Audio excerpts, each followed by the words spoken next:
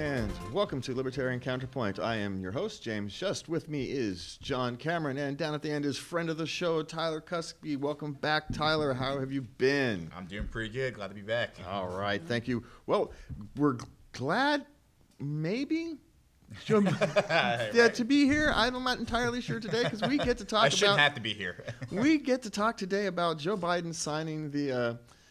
What is it? Inflation Reduction Act. That, quite frankly, even That's MSN, a nice name for something that doesn't do. Yeah, even the MSN didn't call it that. They call it the Biden signs major climate, healthcare, and tax bill into law, which is actually honest. I can't believe it. Journalists were honest on the internet.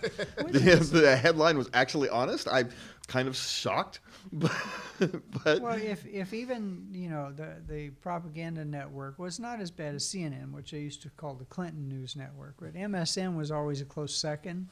If they're starting to actually speak the truth about this insanity of creating more inflation to fight inflation, then maybe that's a good sign. Yeah, when I first saw that that law being passed, or that bill, I was digging the Green New Deal. It was just a repeat of that, because a smaller Green New Deal. Yeah. It was totally environmentalism and nothing to do with inflation. Yes, there's nothing to do with inflation except create more inflationary pressure. Right, that's all they're doing. Yeah. They're creating more money, and they're going to spend more of it in areas where they want, where their buddies are. Yes, areas where their buddies are, and they're spending it in all of this stuff will benefit blue states and people who vote for them, and rich liberals who are the only ones that use green energy and clean energy and drive Teslas will benefit. People that can afford what's left after the tax rebate to put solar panels up and wind or bird choppers, as I like to call them, or I like to call solar panels heat sinks.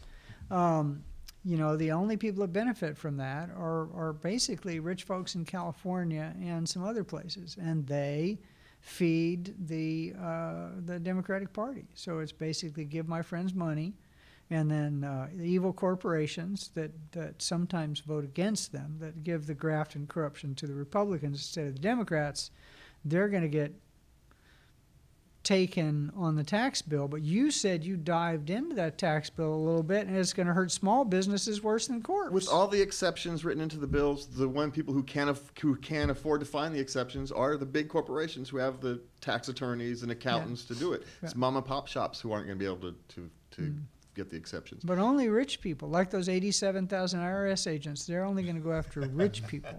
Yeah, well, I call it. With inflation, everybody's rich. It's the protect Democrat voters. It's to buy Democrat votes. It's the buy Democrat votes off the backs of working people act. That's kind of what it's kind of. Yeah. That's kind of what I've kind of decided. Well, I mean, that's pretty much how all the bills are. I mean, even the Patriot bill, Yeah. Everything's it's just. What did we decide we should call the Patriot Act? The let's put in a totalitarian state and not let you get a trial act, or something like that. Yeah, and that's basically as the same animal, different wing or whatever. That's the Republicans' version of naming something fancy that's not. Well, none of these bills, even in California, if we maybe get to it later. None of these bills actually do what they say. I mean, you can pretty much guarantee if they name a bill something, it's going to do the exact opposite. It's pretty much guaranteed, unless it's something completely. I love how they'll have items in a bill that have nothing to do with each other. There's always that one object that it's like, what does this have to do with that? Why are you banning assault weapons inside a climate bill? Now, why are you calling the weapon that is owned by more people in the country a weapon of war? I mean, it's all crazy stuff, folks. Vote Libertarian. It is. It's kind of we've gotten so far down the rabbit hole, right? That we're sitting here laughing about this, but this is actually serious. Should be serious. They're promoting these things as way too important to take seriously. As an Inflation Reduction Act, but even the media now knows that it has nothing to do with fighting inflation. It's just simply putting a label on something so they can get it passed and pat themselves on the back for doing something. I don't know. Did they include any? And I'm not even going to use the phrase. Well, I have to, so I can yell about it. Student loan forgiveness. Well, basically, that's theft, folks. If you buy a car and refuse to pay for the car that you agreed to pay for, they take the car. So if you want to refuse to pay for the degree that you got, take the degree back. And I like that's even worse, Sean. Though they didn't even write a bill for that. They just use an executive order to eliminate. Can't do that, bro. Sounds constitutional. Well, but who's enforcing the Constitution? Oh, nobody. That's the problem. When the criminals are enforcing the Constitution, we end up with everybody's a criminal but the criminals. And that's kind of where we're at now. It's a strange. Yeah, I can't bring myself to look at the law, but the idea that you taxing corporations is to generate income is somehow a good thing, when in basic economics says that if you tax corporations, they're going to have less money to invest, less money to spend on equipment to produce cheaper goods. They won't be able to hire employees. Their revenue is going to go down, and it's a zero-sum game. But for some reason, nobody reads history books or economics books anymore, except for the commie crap they're teaching in school. Yeah. Well, and the end consumer pays all costs. So even if a business does pay taxes, they're just going to pass that cost on, or pass as much of it on as they can. Consumer. It's never once. Yeah. Well, in the case of corporations, how can people not understand that a corporation owns nothing? A corporation is owned by the people who own its stock. And you're taxing widows, orphans, pension funds, and retired people. Well, you're really taxing their customers. That's who you're really taxing. Yeah. I mean, maybe they can eat some of that in efficiency gains, but they really don't. The end consumer pays all bills. Not to devy off on a tangent of taxes, but I mean, you can actually, if you take your, I've actually done the math here, and other people can confirm it. You can take your gross GDP and amount of tax revenue that's been brought into the U.S. government all the way back to 1950 to today. Okay, take that. It's always averaged out approximately about 17% of GDP is how much tax revenue gets in, no matter what. So no matter what, you had high tax policies where we had low tax policies, whether a Republican was in office or a Democrat was in office. Sometimes it'll shoot up to like 21%, but within a few months later, it drops right back down. Sometimes it'll drop down to like 14%. It always hovers around 17% of gross GDP. So that goes to show you, because the economy changes based off of your tax rate. So if you're going to only get 17% of your GDP, you might as well just allow everyone have the consumer have the better end of the stick by having lower taxes. And the realistic, because then they'll pay more income tax. Well, yeah. If you really wanted just to get as much income tax as you want, they'd simplify the system so you couldn't cheat it. But what they really want is control.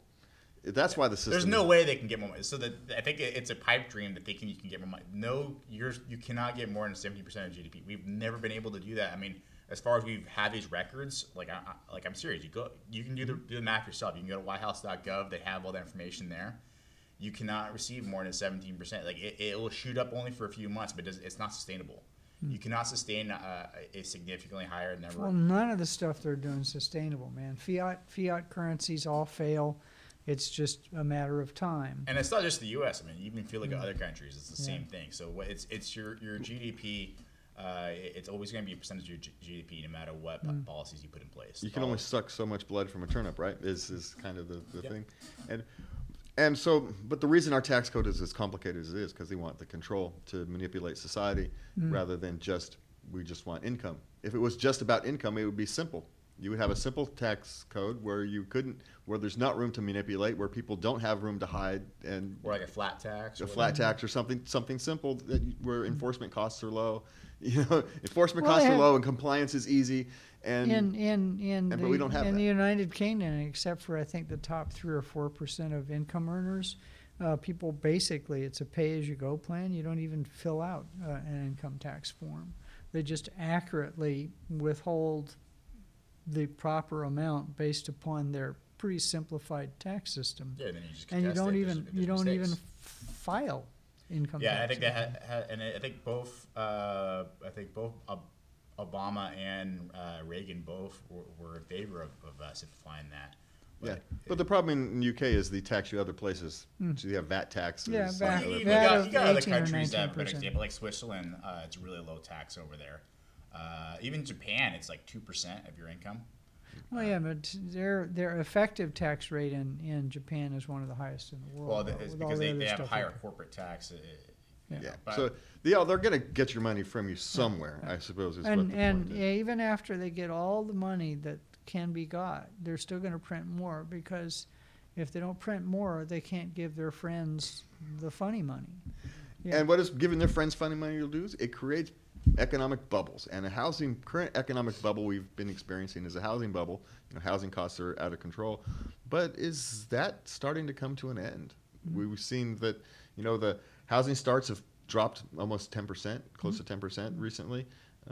Well, I'm kind of excited for that. I'm trying to buy a house, actually. I'm in the market right now. So yeah, if you know any houses for sale, wait 6 months and you'll get some cheaper houses. Is what's going to happen.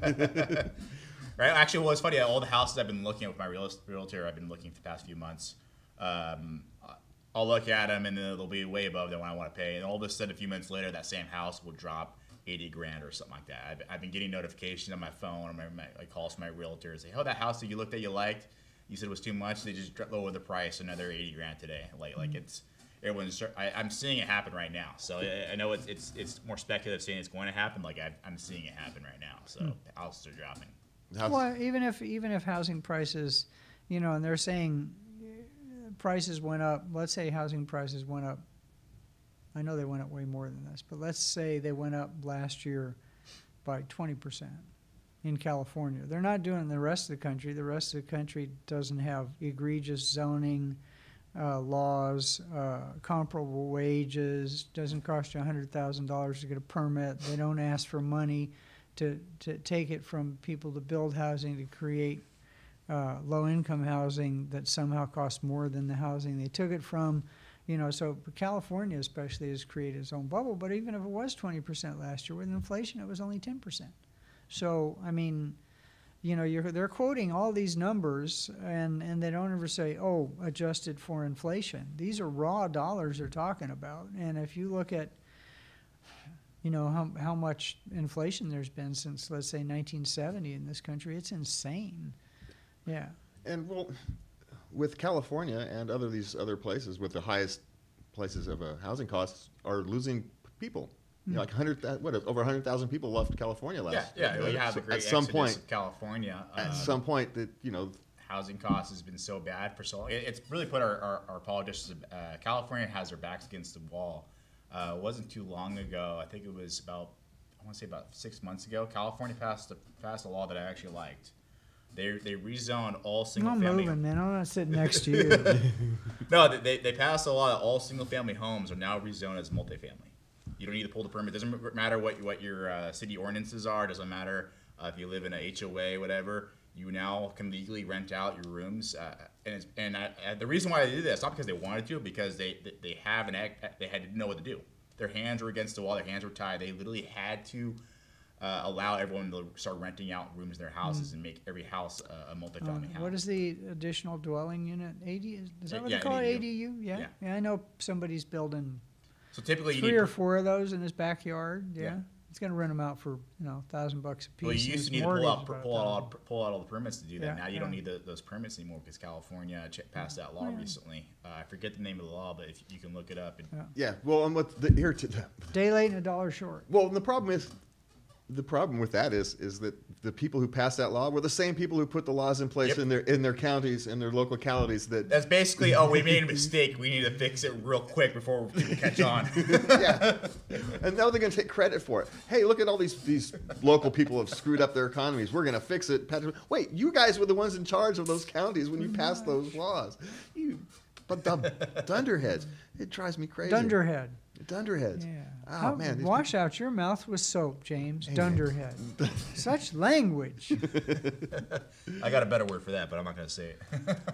But, as of Tyler's experience, so housing costs are sinking. And because they're so outsized, California and New York, they're so outsized. The bubble was so outsized. When it pops, it's going to hurt. Mm-hmm. But the question is, it's going to hurt the middle of the country where they didn't have this. Mm-hmm.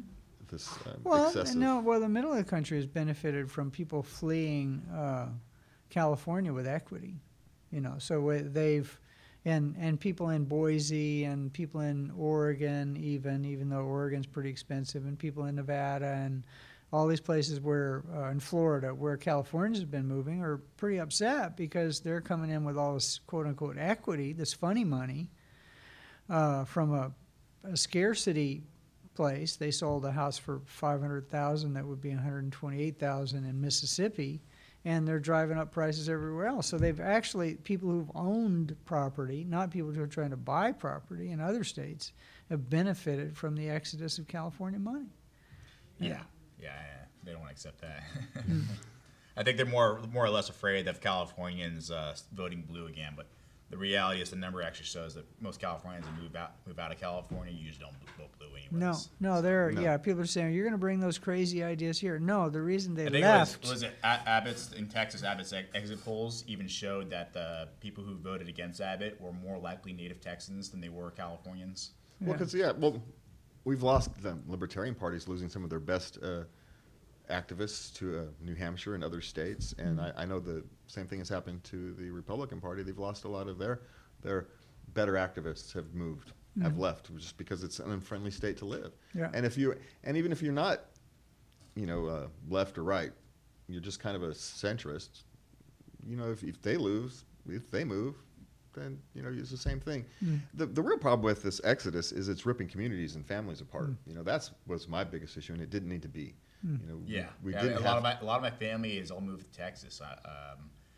My parents bought some property out there. My cousin lives out there. 2 of my aunts moved out there. My brother was living out there for a while. Now he's in Mississippi right now, but all my family's moved into those states. I got one brother left, and my cousin moved back from Florida for some weird reason, but that was for another family. Back from where? Back from Florida. He moved to Florida and came back recently. But it was unrelated to wanting to be in the California. That wasn't the reason why. It was for family, but but yeah, it's ripping families apart. I know it's ripped our local community apart. We've lost 2 or 3 of our better activists. When you're a small community and you lose 2 or 3 of your better activists, it really hurts. And so, this economic disruption caused by housing bubbles, it's deeper. It's deeper than we like to imagine. But let's move on. New police. Oh, and by the way, that was AB 54. I believe that EAR told me that your bill was to your AB 54 that allows you to rezone your house. The EAR told me that it was the AB 54. AB 54. Thanks, EAR. AB 54. Yeah. There you go. So new peace accountability laws. Wouldn't that be nice?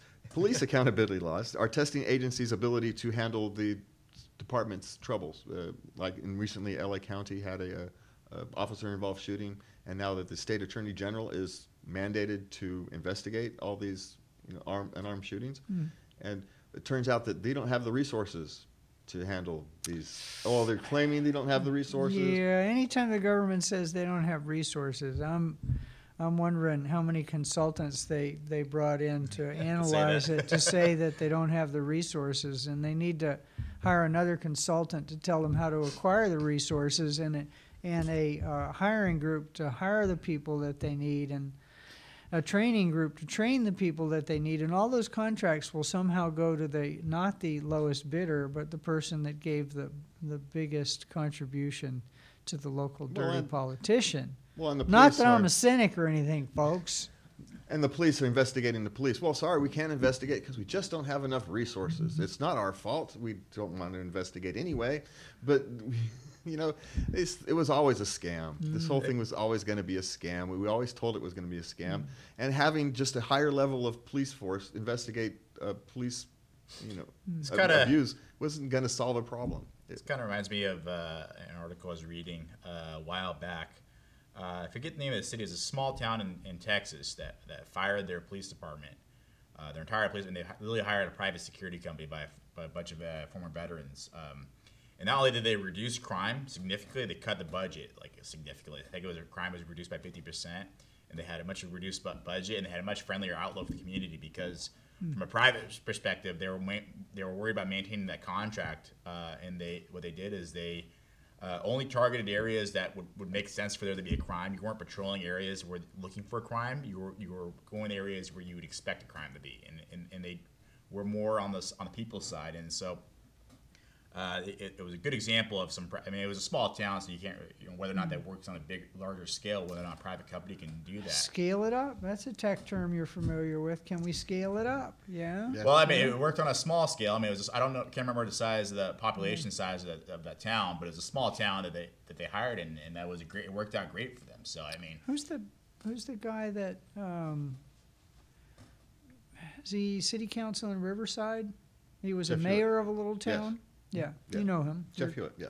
So Jeff Hewitt, when he was mayor of that little town, didn't they get rid of their fire department and then contract out that work? They got rid of some public agency completely, just eliminated it and contracted with another agency to do it, and saved, I don't know, spent like a third of the money because of the bureaucracy and pensions and everything that were attached to the government doing it. So at least on a small scale, that works. Yeah, I think maybe it was a retirement program or something. Yeah, I think it was. I vaguely remember something along those lines. But yeah, it's something of nature where they privatize something. I know we beat schools to death in the other show, but you know that's next week's show. Yeah, I mean next week's show. The biggest problem with government doing anything is the overhead, because their benefits are so bloated. They're can't fire people, layers of bureaucracy, and the huge pensions they get when they retire. I mean, most teachers retire in the state of California earning their highest income year the day they retire, and forever. So how in the heck can you support that? No private company could support that. Nobody. Well, maybe IBM, but they invest well. Yeah, well, that is a problem, isn't it? Is they've set up a long-term. They set up taxpayers with a long-term bill, despite the fact that $7 trillion bill. We don't even know that this is going to be a long-term service, really. Yeah. Pensions never made sense to me, because companies, especially if you're working for a private company, never made sense to want to be part of a pension, because you're expecting this company to live longer than you, and companies don't have a tendency to live longer than people. Yeah. They have a tendency to die. Well, and that's why I'm not agreeing there should be. You have the pension is separate from the company, and the pension is it should be, but it's often not. Well, and then you have pension. No, in there is actually some laws, and you got Pension Guarantee Corp. But if everybody goes upside down all at once, that 3 cents on the dollar that Pension Guarantee Corp has got to guarantee all the pensions isn't going to work. So you're right. But if you've got some decent folks handling your investments, and it's not a Ponzi scheme like Social Security, then you could be all right. I mean, there are lots of rock solid pensions in the country, but very few of them are public folks, because they know they can stick their fangs into the jugular of John Q. Public and suck his retirement money out to pay for their own. That's the problem right there. Yeah. Yeah. Well, one of. We'll go back to going to kick some lawmakers. California lawmakers are using a secretive process to kill what others would consider good bills. So where good bills go to die is what they actually call it. It's, committee. Yes. They die in committee. They die in committee. They never see the light of day. Or what they even do worse is they'll what is it called? A gut and chuck. They'll take a bill that has already gotten through part of committee, take out all the language, put in whole new language completely unrelated to anything, and then send it on its way. Yeah. And to the rest of us, this is corruption, but to them, this is just routine daily business. To a normal human being, advertising something, getting it through part of the process is one thing, and then completely changing it, and then continuing on with it like no changes happen. I seem to remember something called Obamacare that that nobody'd ever read. The bill that they all voted on. Yeah, we must. What is it? It was like 2,600 we have to pass it to read it. pages or something. Yeah. Was it Hillary Clinton that said that? No, it was Nancy Pelosi. We have to pass it. That's just the way it works. So unfortunately, we have to pass it to read it. No, it doesn't work that way. If you haven't read it, don't sign it. You wouldn't. Well, there was some bills I remember that were so long that in the time they had to read the bill, it was like they had like 4 hours, and like the bill would take 3 days to read the entire bill. And then I remember what was it, Thomas Matt? There was some kind of legislator. I forget which legislator it was, but he was talking about how like he would want to sign the bill, but he has to read it first, and so he didn't vote for it. Yeah. Didn't vote for it because like there was no way he can physically read it in time in order for him to ethically vote for it. And so. Oh wait, hold on. Did you use the word ethic and vote in government in like the same sentence? Tyler. How are we learning that there's no ethics in these people, which is the problem? Well, and I think that's actually when we do this doom scrolling and doom trolling to come up with subjects for this show. But one of the good that's coming out of this is 71% of the population of the U.S. believes firmly that the system is corrupt, and that's way more than ever believed it. So once we get it up to like 80%, which they're doing through this climate, healthcare, and tax bill, then people are going to start voting the bums out. You know, I mean, there's going to be some people that come forward and say, "Wait a second, enough is enough, folks." Yeah. I believe that day is coming. We got a couple minutes left, and I wanted to cover this one because I want to show you that the madness never really ends. Over in good old England, the cyclists are now they're talking about putting license plates on your bicycle. And insurance. So you can get insurance, and so you can get speeding tickets. And because they've lowered the speed limit to 20 on many of their streets. This is over in England. Good, jolly old England, and of course, but these people will never stop. Well, don't forget this is a country that requires a TV license, so Yeah. Well, no, hold on. You're not. The license pays for TV that doesn't have commercials. No, I know. So basically, BBC public access. Yeah, you don't. But if you want all the other stuff, you got to pay for it. The English actually do some things right. That's not one of them. The BBC used to be a wonderful and fair, objective, admired the world over. I mean, kind of like the New York Times claims it was. The Gray Lady. Well, right now, folks, we all know the Gray Lady's a whore. But the nanny, the nanny state never ends, though, John. And my fear is if it starts there, guess where it's going to come? It's going to be in California now. Oh, so did you see? This kind of reminds me of this, and I want to circle back, but over in Australia, there's a ordinance on a beach where if you're running, you have to wear a helmet. And I thought it was a joke. I thought it was a meme. Someone shared a meme. I think it was on social media or something. And I literally thought it was a joke. Like, there's no way this is real. This is edited. I went and checked. Even Snoops confirmed it. All of the fact checkers confirmed it. This was a legit thing over in Australia. If you're at the beach, you have to wear a helmet to go for a jog. The nanny staters, they're coming after all of us. Well, actually, let me on this thing. You got a few seconds, Sean. Okay. No, finish. You got like 20 seconds. Go ahead. So there is a benefit because all these bicyclists basically don't obey any traffic laws. They speed, but if they're speeding, they don't get arrested because they're on a bicycle. You could kill somebody driving a bicycle, and the longest you would have to go to jail for killing somebody on a bicycle was 2 years because of the way the law was written. So there was some actual logic underneath it. But I do agree that the nanny state... Nanny state's coming for us anyway because we're out of time. Yeah. Thank you, everybody, for joining us. Thank you, guys, John, Tyler, for being here. And we want to, from Libertarian Counterpoint, please remember to love everybody.